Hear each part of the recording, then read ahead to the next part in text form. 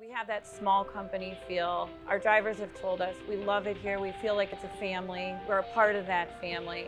And that's really the most meaningful thing to us. I'm Bill Hogue. I'm Sandy Hogue. And I'm Andrea Sigletti.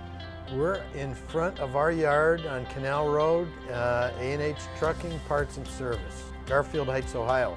Go Browns.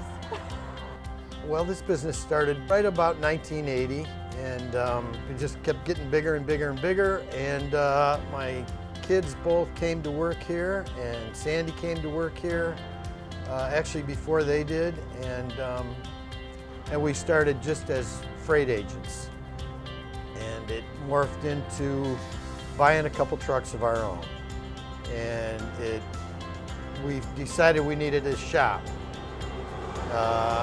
And then we decided we needed to buy and sell parts to help our shop, and that helps our fleet of trucks. And now we've grown it to the point where we have about 32 of our own trucks, company trucks, and we have 35 owner-operators leased to Ace, and have a parts business based here, and we have stores in Indianapolis and Columbus also.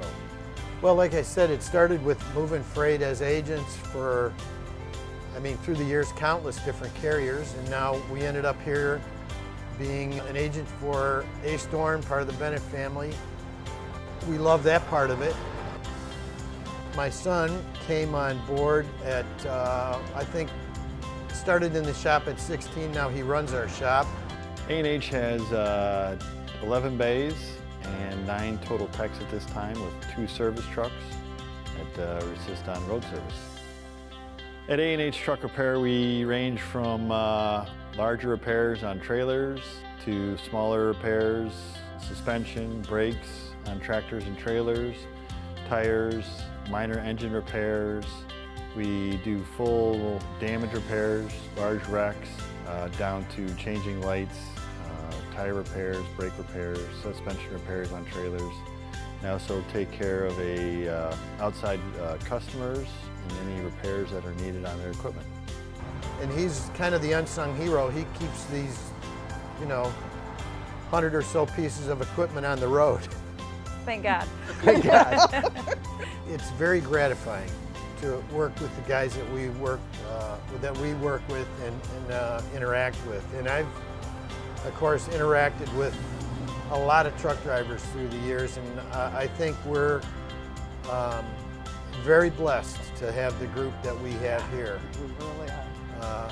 And I think it's a lot to do with that family atmosphere, and it's a lot to do with respecting them for what they do. I think they're finally gotten to the point where maybe they're getting paid the way they should be, and we try to do that, and we pride ourselves in having guys stay. We have some long-term employees, and that's very important to us. And I think that's a big key to the growth that we have.